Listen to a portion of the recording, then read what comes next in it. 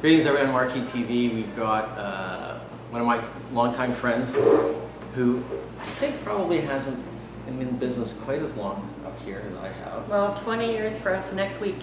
28 years coming up. Damn, I can Nice. check. Sandra Oldfield from Tinhorn Creek, and well, you know, anyone in the wine business that's as vocal as me is sitting to the left of me.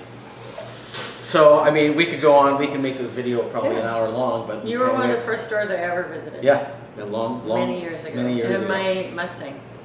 When I was driving my 66 Mustang. That's right. You are a Mustang fan as well, so That's we have right. that in common. So, there you go. So, you want to start with some wine? Yeah, let's go. Okay. So we're going to put the two-bench white. Two-bench, called that because it comes off of the two benches in the South Okanagan that we own our vineyards. One is the Gold Mile bench, where the Chardonnay, the Viognier, the Muscat, and the Sauv Blanc in this come from. And then the Semillon comes from the Black Sage bench. So unoaked, all stainless clean, steel? crisp. It's all stainless steel. In fact, we use some stainless steel barrels. And we do a bunch of co-ferments. So for example, today is our first day of harvest of our 21st vintage. And they're picking the Sauv Blanc and the Muscat for this, and it's going to go in the same tank and co-ferment. Why do you co-ferment? Why do we co-ferment? As opposed to blending No, after? we know that 4 of these 5 grapes are always going to end up in this wine. We don't make a Viognier, we don't make a Sauv Blanc. Right. It all goes here. The earlier we can co-ferment them, the quicker that wine comes together before bottling. And it just marries nicely before it ever goes in the bottle. It's pretty good. Yeah, we're pretty happy with it. It's got this it's all nectarine stone fruit nose. It's a little bit from the Viognier, I think. That's But really you know good. what? It's an all scallop all the time wine. If you eat scallops, this This is by the that's my pint. favorite. This is by the pint, right? I like deglaze the pan with this, and then anyway, I like this with scallops. So it's showing some terroir. What have you guys done in the vineyard to really showcase terroir BC? I mean, we actually planted four of these 5 varieties after we figured out what grapes grow best on which property. So we wanted the minerality that comes into the Sauv Blanc, the coolness, the crispness with the Viognier and the Muscat. We knew that had to be on the Golden Wild bench. This is really good. Yeah, nice. It's great. It's tasty. Yeah. Okay, Pinot next. Pinot Noir we've been doing since year 1. We're in a hotter climate, so not as well suited for Pinot Noir, admittedly. And so what we decided to do a few years back, because we always liked our Pinot Noir that was in library, the ones that we were holding back. You know, and it was sold out by that time. And so what we decided to do is hold this wine back for 2 years additional aging at the winery. So it gets 4 years age before we release it. It gets 1 year in barrel and 3 years in bottle. How much new wood on this?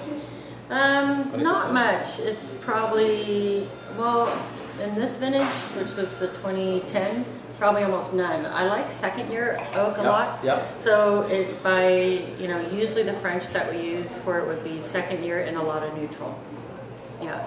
I like the restrainedness of this. It reminds me of a good Sauvignon. It's not over the top, No.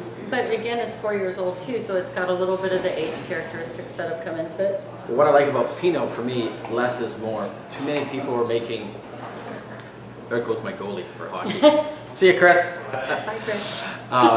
Too many people want to make a Pinot that's like a Tempranillo or Syrah. Right. And we don't want that. Well, quite often they're blending some of those grapes into it. Yeah, anyways, yeah, and so I want, for me, I want something that's balanced, that's elegant. Yeah. Less is more. That's right.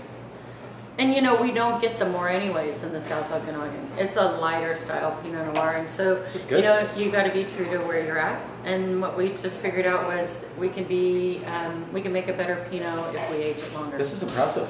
Thank you. It's really good. So I want this particular wine just actually won a really nice Marquis Gold medal in Germany on a Pinot Noir competition. It's, I mean, I got goosebumps. It's probably one of the best Pinots I've tasted from the Okanagan and from you. I'm just saying that because you like Mustangs and you're sitting beside me. I know, you're just saying that. That's okay. Okay, so the last one we're pouring is our Oldfield Series Merlot. And With this one, I play around a little bit with a blend, so it does have a little bit of Cab Franc in it and 1 or 2% Syrah. But I smell. you know, we've been making Merlot a long time. So. I smelled that herbaceous note to it. There's a bit of it. Yeah. But I like that. It's you know, 2010, right? Yeah, it's a cool vintage.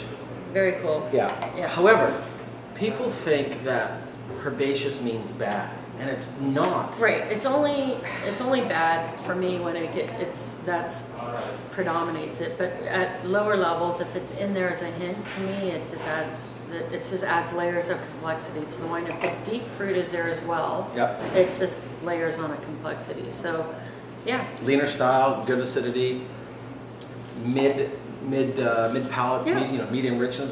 It's not a big over the top Merlot. No, but again, it's 3 years age, so it's also not fresh out of the barrel. It's a 1.5 years in bottle, 1.5 years in barrel.